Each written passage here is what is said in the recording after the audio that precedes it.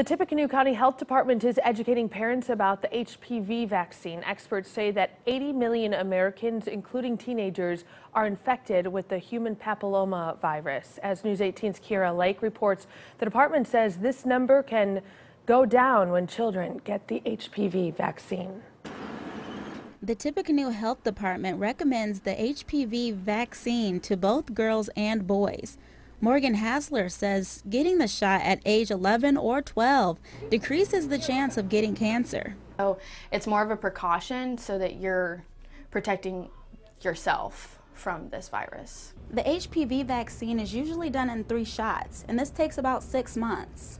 It protects you from the 9 most prevalent cancer-causing strands of HPV during sexual contact. Getting the vaccine at a young age helps build the body's immune system before being exposed to the virus. So when you come in contact with those 9 strands, your body knows to fight against it.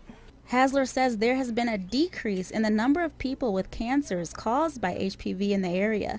The Tippecanoe County Health Department wants to keep these numbers down by encouraging families to have their children vaccinated. Since we have been pushing the HPV vaccination, the number of mouth, throat, cervical cancer, and those numbers have gone down from the HPV vaccination.